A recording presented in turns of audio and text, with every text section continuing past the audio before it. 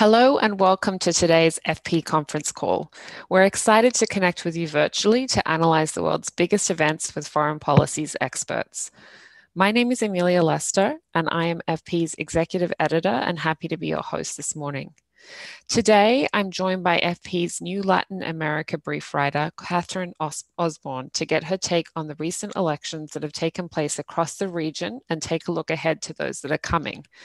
This year, 9 countries in Latin America will hold elections, and many include a presidential vote.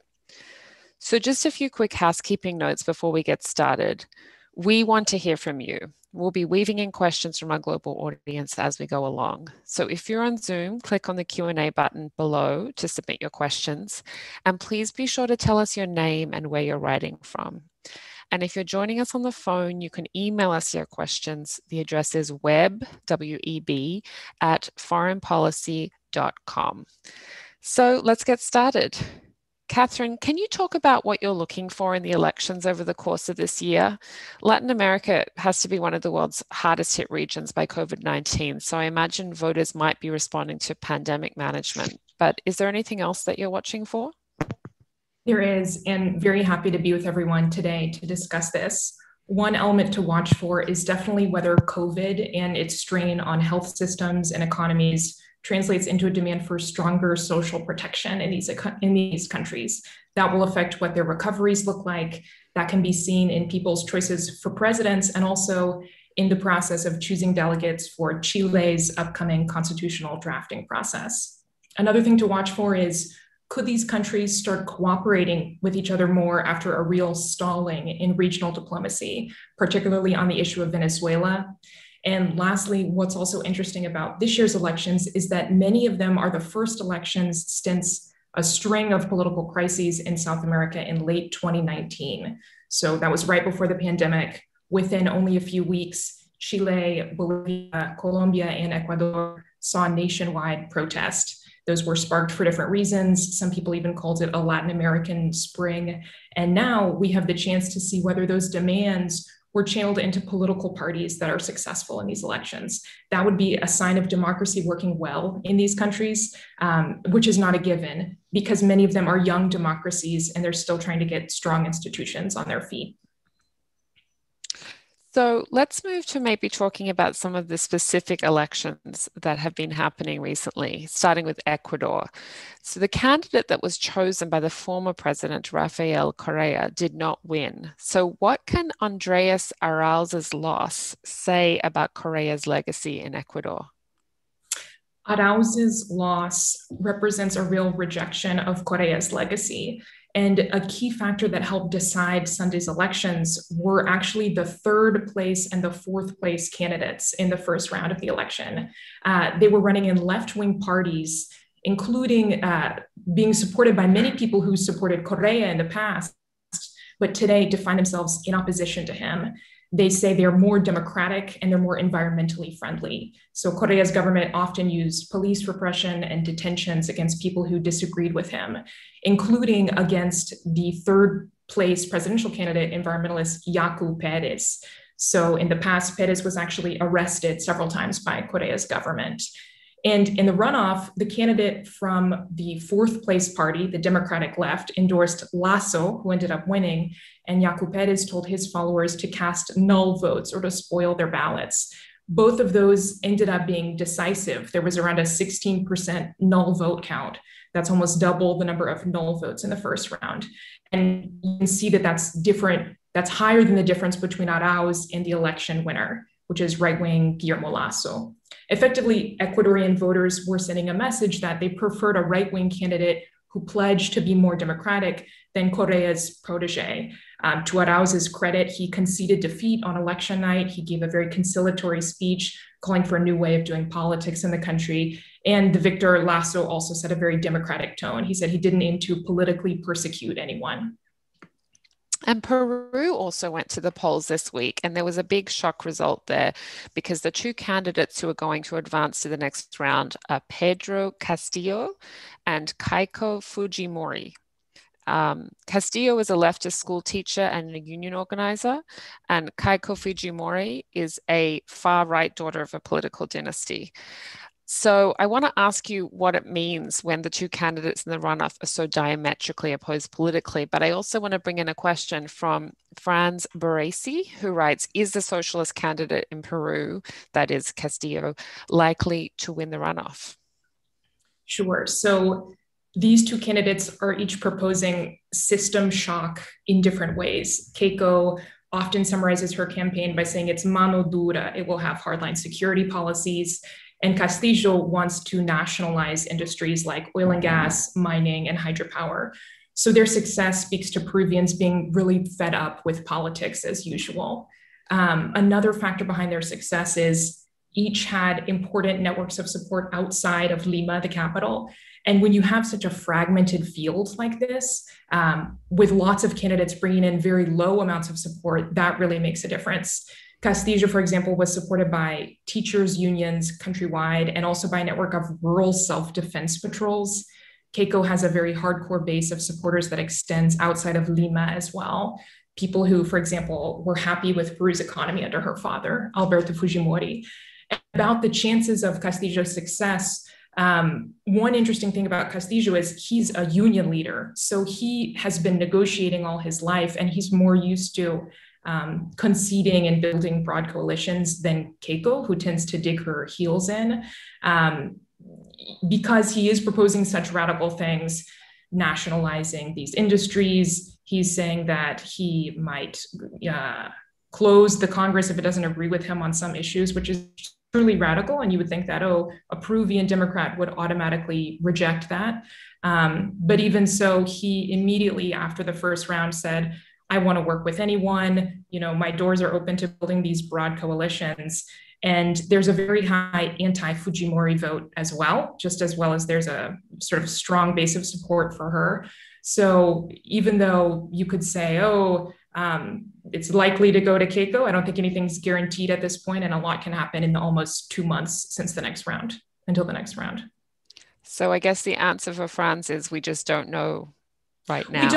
don't know, but a lot of people wrote off this candidate in the first round and underestimated, I think, his connection with working class Peruvians. His whole imagery was built around this. He wore a straw hat all the time. He rode a horse to vote. And there was even another leftist candidate who was very strong, but just seemed like more of a political insider. And Peruvians really broke hard for somebody who was a sort of a man of the people and an outsider, which that sentiment may appear again in the second round.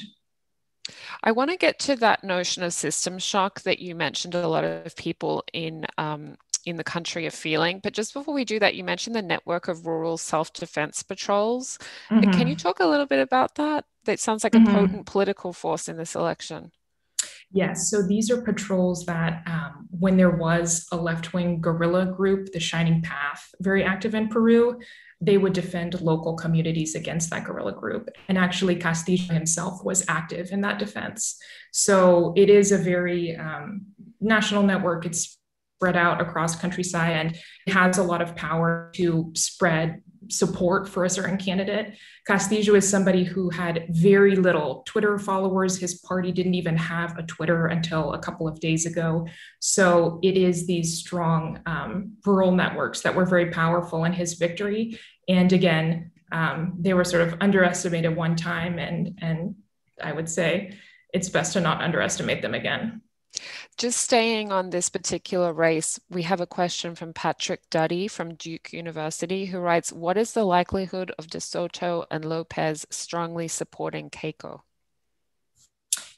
Interesting, Lopez Aliaga, who is one of these two right-wing candidates that the question mentioned, has already said, oh, I like Castillo, that he's a big social conservative and he's a Christian. So again, I think it's possible that they might not break along left-right lines in which the two right-wing candidates, De Soto and Lopez Aliaga, would support Keiko, but one of them might break along social conservative lines. And Castillo is this Christian, highly socially conservative, against gay marriage, against expanding abortion rights. So I think it's possible that they support Keiko, but I think it's not a given. So taking a step back from those particular candidates, you mentioned that there's this widespread kind of desire to to make a break with the status quo. There's a sense of system shock. Can you speak about why Peruvians are so fed up with their political system? There's a perception of widespread corruption within Peru's political system. Since the last elections, Peru was hit with fallout of the Operation Car Wash anti corruption probe, which implicated several former presidents. And in Peru's November 2020 crisis, then President Martin Vizcarra had taken unusually strong anti corruption measures. He made a lot of enemies in Congress who then impeached him. In addition to the issue of corruption, there is the issues of fragmentation and also low quality public goods. So, fragmentation, political parties in Peru are historically much more fragmented and weaker than in other peer countries, in part because they were smothered during the Fujimori rule of 1990 to 2000. And you can see that degree of fragmentation in Sunday's results. The winning candidate only got about 19% of valid votes and only around 16% of all votes. Lastly, Peru is one of the South American countries that invest the lowest amount of its budget in health and education. And what that means is Peruvians experience poor quality public goods in their day-to-day lives.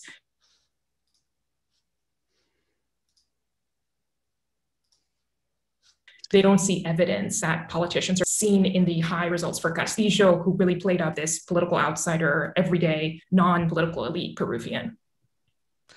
I'm just going to mention an FP article that that Duddy and other viewers might be interested in by Michael Albertus. It's an argument on Peru's broken body politic, and we'll put a link to that in the Zoom chat. Moving on to Bolivia's elections, a runoff vote there handed leadership in 4 of the country's 9 departments to candidates who are not from the governing party. So that's the MOS, the party of former President Evo Morales. What does this result mean for the MOS? It doesn't seem like a good one for them. The MOS is coming off a real crisis that it faced in 2019. It was part of that wave of crises that I mentioned earlier. And that was when Morales tried to seek a 4th presidential term. There was lots of public opposition. He had previously lost a referendum on whether he could be allowed to do this, but courts ruled in his favor. The election was disputed. There was mass protest, and Morales fled Bolivia. And that was such a bitter moment because Bolivia's democracy is young. The country emerged from military rule in the early 80s. And Morales had brought a lot of progress regarding reducing poverty, for example. But for many people, what the MAS was starting to stand for was insisting on holding onto power for too long. That's why it was really important when Luis Arce, who is seen as more moderate, ran for president last year and he won in a smooth election. Now come these local elections. And what we're seeing is that the MAS is definitely still the most powerful political force in the country, but it's losing ground to opponents who are both right wing and a more moderate left. So in the runoff Sunday, of these 4 opposition governors who won, 2 are indigenous politicians, one is a doctor, and one is a more pro market economist. All this to say, zooming out, if you look at the 3 countries that had elections Sunday, Ecuador, Peru, and Bolivia, Bolivia is more similar to Ecuador in that you have, broadly speaking, 3 main political groups that are fairly consolidated. They're represented now well in Congress and in local government. And so in this post-crisis phase for these countries, their main demands are represented by elected leaders. That's healthy democratic progress. Whereas in Peru, it's much more worrying because of that fragmentation. Yeah, what I'm hearing is that it's really hard to draw any strong trend lines along ideological lines in these various elections. It seems like there's a mix of left and right-wing leaders emerging across the region. And that's interesting because in the 90s and the early 2000s, Latin America was known for this strong turn to the left, which then got reversed, including the departure of Correa. So what does the mix of left and right across the region mean for politics and diplomacy? So as far as regional diplomacy, there was unity.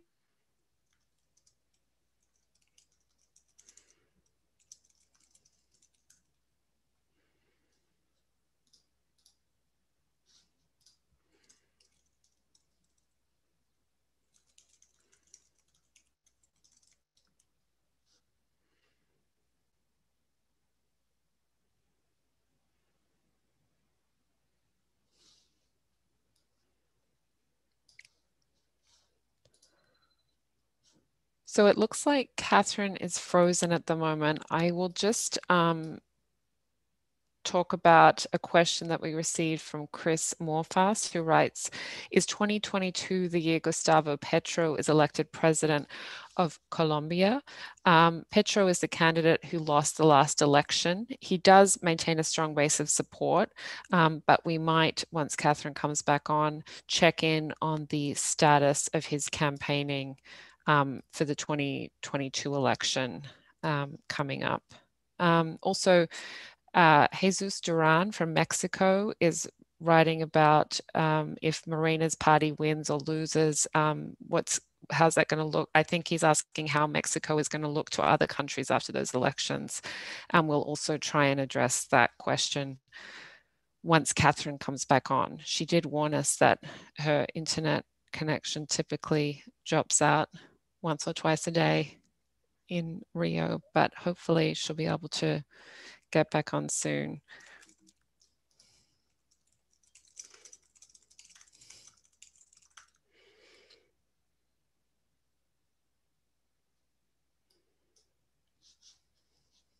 Can you hear me, Amelia? I can. Yeah, so sorry about that. My internet dropped for a bit.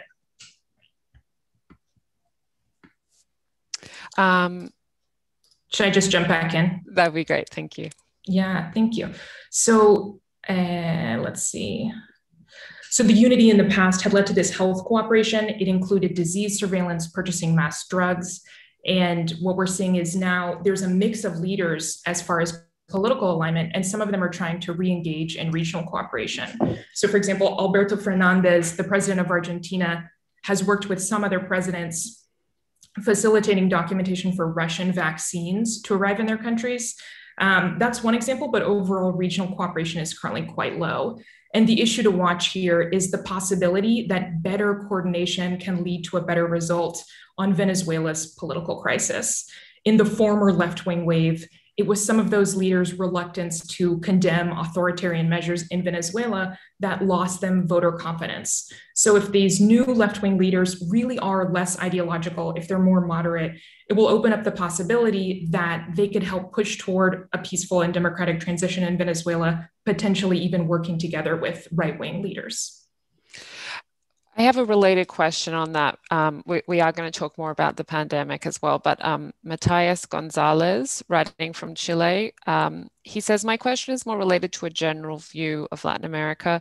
Recent election outcomes in the region seem to be unpredictable in terms of the political label or political path that the region will move in, to the right or the left. So in your opinion, are there other key factors or major causes of this in addition to COVID-19? I guess you were referencing one when you were talking about Venezuela and regional reactions. But are there any other factors you see?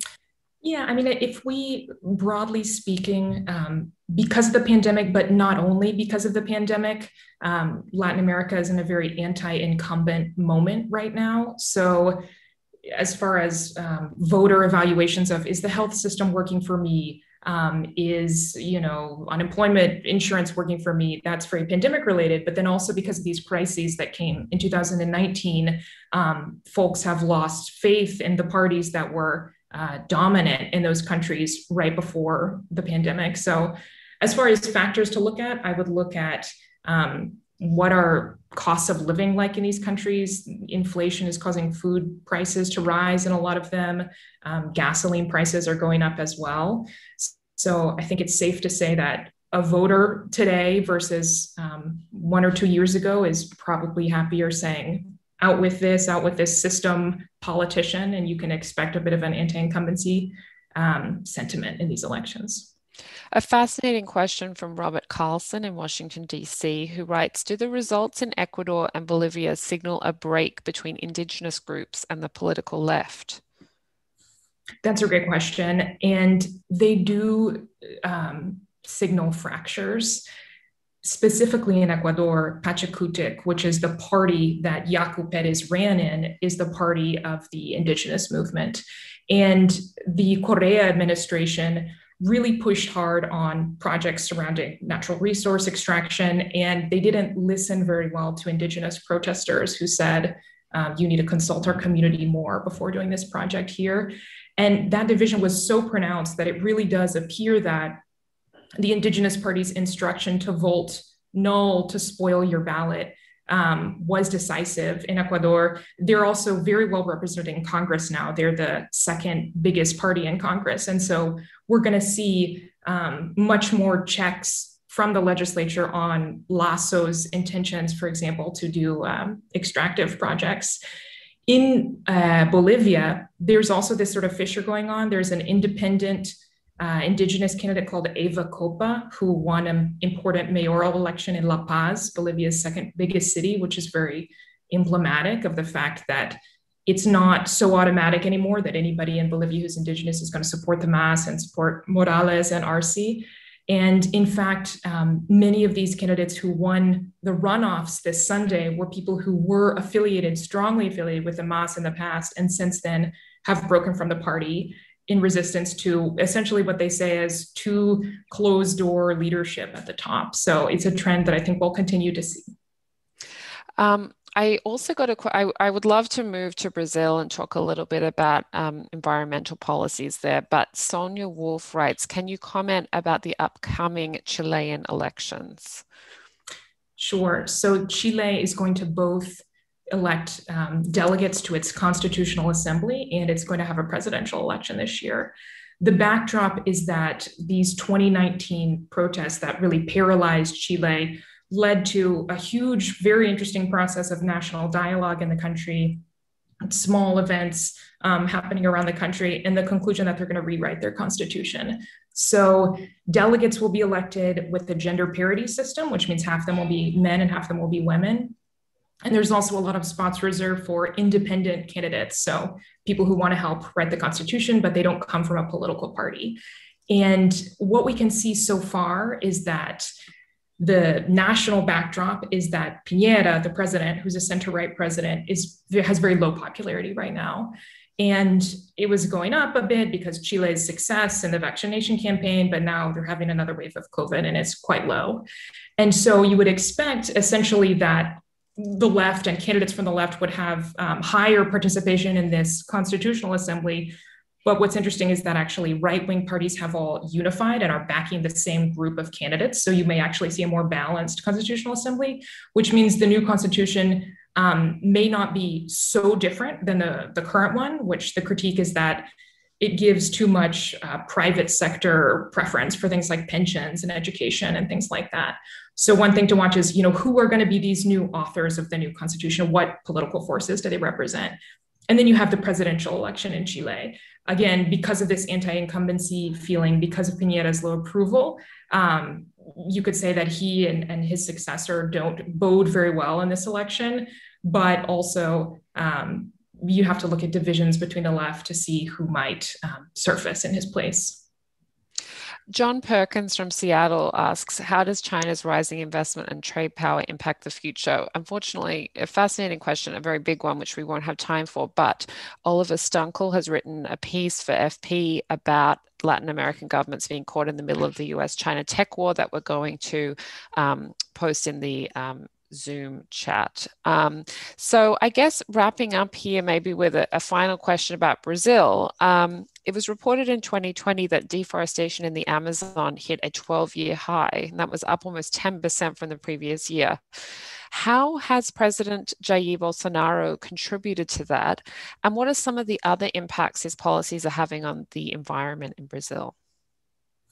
Bolsonaro weakened the Environmental Protection Agency, IBAMA. He encouraged more farming and mining in the Amazon, and he also for a time put the military in charge of preventing deforestation. His actions led Norway and Germany to even suspend financial support for Amazon protection. And the results numerically are that deforestation rose 34% in 2019 and 9% again in 2020. Essentially, the army doesn't have the same capabilities or incentives to really do the work of stopping deforestation. Furthermore, Brazil updated its Paris Accord commitment in December. That's when countries are supposed to present their new, more ambitious goals. And Brazil, in fact, did not update its plans. It kept the same emissions reduction target. And it even said Brazil must receive $10 billion per year in order to reach those goals without explaining how the money will be used. So that's caused some tensions. And can Joe Biden do anything to pressure Bolsonaro on the environment? What's interesting is that Biden suggested in a debate during the campaign that Brazil face economic consequences if it doesn't stop deforestation.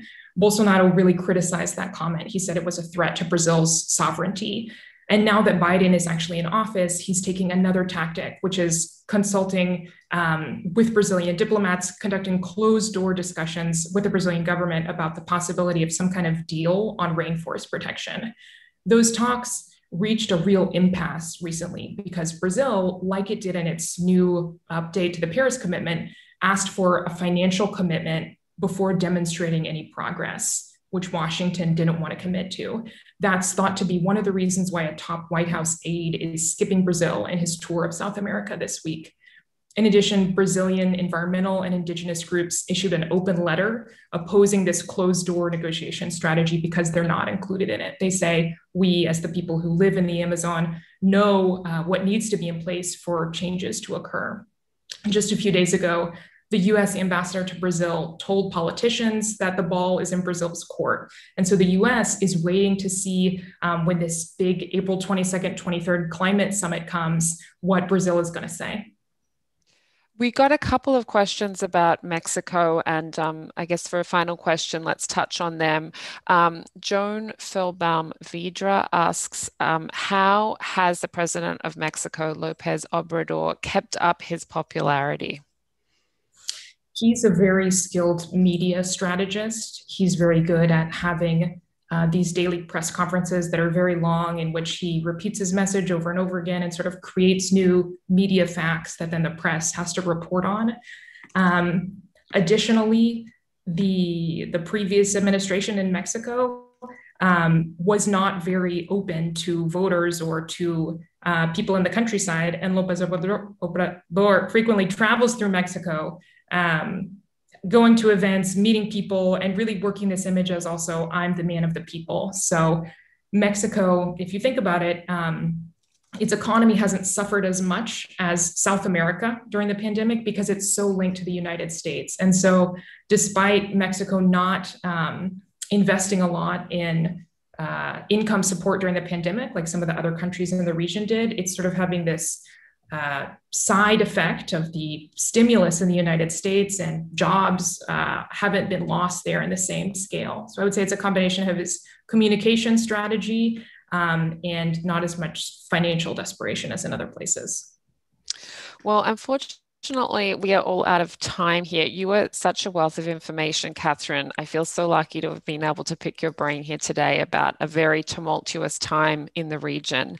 I just want to encourage everyone on the call to keep reading Catherine's Latin America brief every week, and all our other great newsletters about various regions around the world are available on our website, which is foreignpolicy.com/newsletters. And one more announcement before we wrap up, which I think will be interesting to everyone who tuned in today. I want to make sure you know about FP's inaugural climate summit, which is happening 2 weeks from now on April 27 and 28. It's a real packed 2-day program. It features senators, it features government leaders, expert voices from industry, and I would encourage you to make sure that you register for that at foreignpolicy.com/events. Lastly, we got a couple of questions on Colombia that unfortunately we weren't able to cover, but there is an article that we will post now in the Zoom chat about charges against former guerrilla commanders in Colombia's war crimes court. And thank you all so much for joining in, and I hope to see you at the next event. Thank you so much.